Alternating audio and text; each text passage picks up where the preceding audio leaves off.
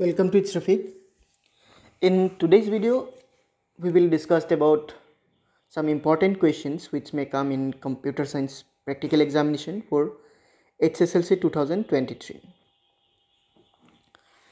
As you know, your practical exam is going to start on 24th. Your practical exam is on 24th February. So very few days are left. You should start preparation for it, and it contains 30 marks. So let's see what things are required for practical. HTML, you will require list, table, link, frames, and prompts. You can see it, but I don't think that you will get any question from. And for C programming, you will need select statement, means where you are using if, else this part. You need a nested loop, array, and function. From MySQL, you should know how to create a table, how to alter the settings of a table, and how to retrieve the information from a table. And MySQL is I'm not 100% sure that whether it will come or not, because from last 3 years they never asked in center never asked to do MySQL in HSLC practical examination.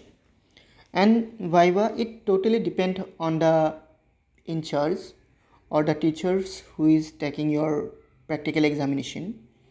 He may ask you any type of question which is related to your computer book. Sometimes he may just ask you some personal questions and let you go, like what is your name, from which school you came.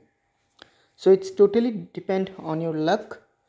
So don't think that you will get the easy questions. So prepare some short questions, especially the concept like who developed HTML, what things, which program is required to HTML code, and what is the extension of an HTML document. And from the first chapter, so many questions are there. You can prepare from there also. So if you prepare a bit, then it's okay, and don't stand blank in front of the examiner. Otherwise they will give you very less mark in Viva. As there are 30 marks, so you should get at least 25 to 30 marks to get a good mark in computer science. If you are getting just 15 marks, then it will difficult to score later marks in computer. Now let's see what exam is on 24th. Time, in your timetable it is given as afternoon from 1, I think, but it totally depends on the center, because while you are doing computer practical, each student should need one individual computer, one personal computer. You cannot share, here spelling is wrong, it should be HSLC. In your board examination or practical examination, center cannot ask to share the computer, so one student allotted one computer. That's why the center takes time. Sometimes our center might have 200-300 students, so these 200-300 students have to do the practical work.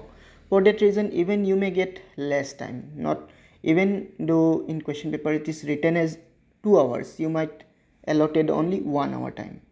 It totally depends on the center. If the center have very less student, then you might get just 2 hours, but if there are many students, then you might get just 1 hour time. And whatever code you are writing, sometimes the center might ask you to write in copy also. They will provide you the booklet or answer script. There you have to write the code, and after that you have to go to the lab. It totally depends on the center how they are taking. Some center even they give the answer script. With that you will go to the practical lab, and there you will write your code in computer, even you will write in your answer script. So it's depend on the center how they are taking. And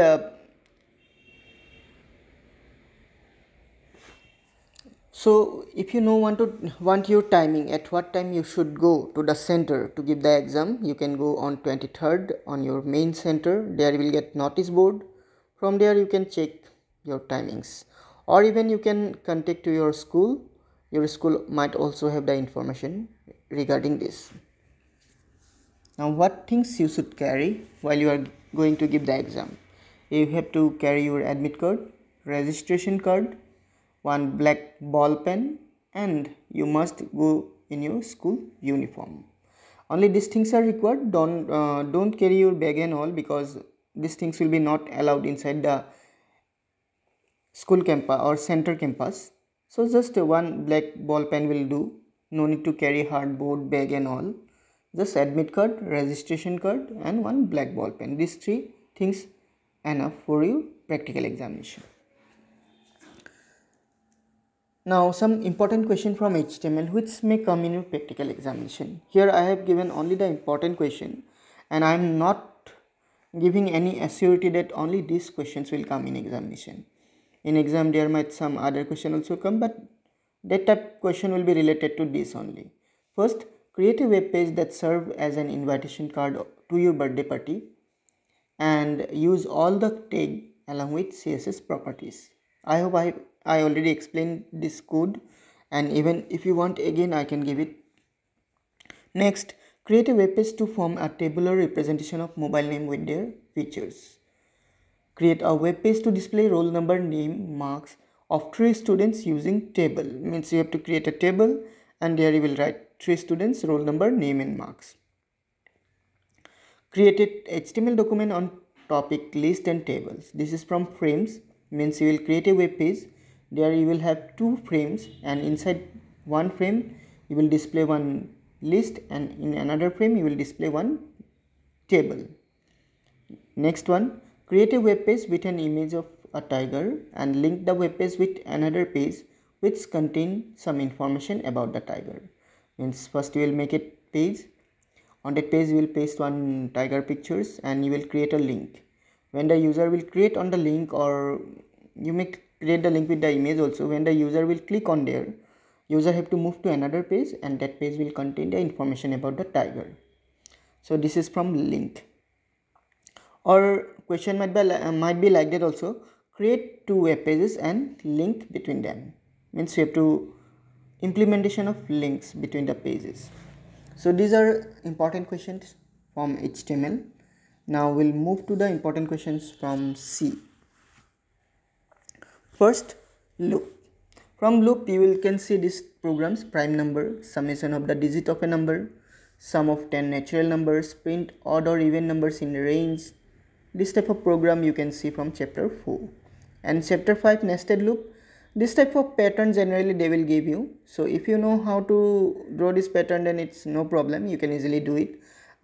Second one is little tricky one, so you can prepare for it. And even the 5th one, and remaining 1, 3 and 4, they are so easy, you can easily do it.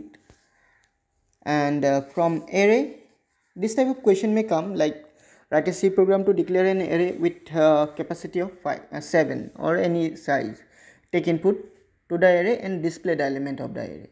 And next one, same program, just here you will have 2 array. On the first array you will take input, and second array will copy the element of the first array to the second one, and after that you will display the second one.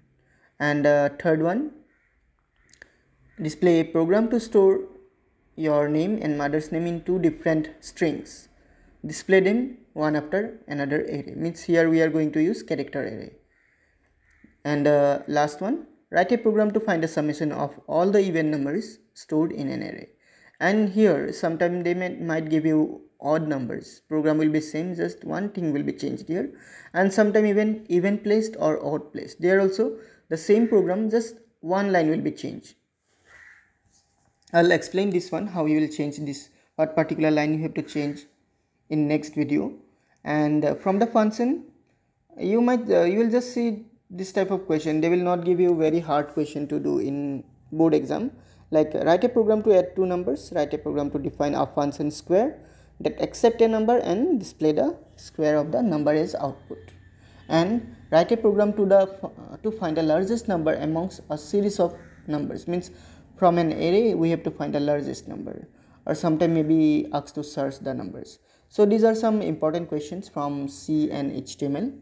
And from MySQL, you just have to know how to create a table, how to insert data to the table, how to change the field name and all by using alter command after creation of the table, and retrieve information from the table. That much is enough for MySQL. And MySQL, I am not sure that whether it will come or not.